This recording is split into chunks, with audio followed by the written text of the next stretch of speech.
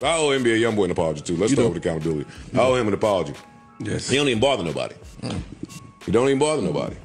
Joe Budden has apologized, and NBA YoungBoy has accepted. What's going on, people? This is Fresh Hip Hop Opinion with your guy Oleezeh. Don't forget to subscribe. So, the most surprising beef in 2023 was Joe Budden and NBA YoungBoy. Joe Budden, if you don't know, was on his podcast and he said that NBA YoungBoy was horrible.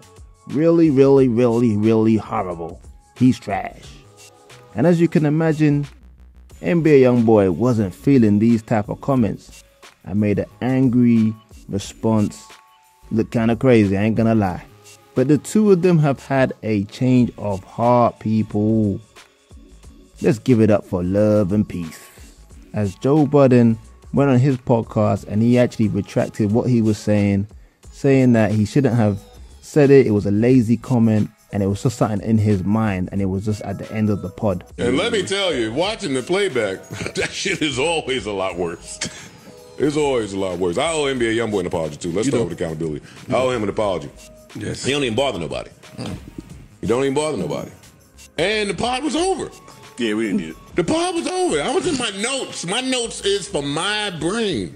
That ain't to put out there like that. And if you're going to have the conversation, there's a much better way to articulate what you're trying to say and have the conversation. Yeah. Like, that's just lazy to do that at the end of the pod. We do that a lot, by the way. Voice is too strong. And like I said, NBA YoungBoy had a response as well. He was hilariously, for some reason, riding a horse in snow. And he said it was all good with Joe Budden, smiling from ear to ear, and said something about doing an interview with him. Joe Budden, I love you, bro. They ain't understand our plot twist. It was strictly for to do an interview after that. Tell them don't take us too serious. Everything entertainment, man. Well, there you have it, people. Love prevails in hip-hop. It may be because it's Christmas season. I am surprised because NBA YoungBoy was going off on one on his video when he replied to Joe Budden. But I want to know what you lot think. Are you surprised with the quick turnaround? With Joe Budden apologizing and NBA YoungBoy just accepting it like, yo, it's all good, fam. And is hip-hop really just a big old attention-seeking industry now? Everyone doing something to boost their sales and boost their podcast ratings. I want to know what you lot think though.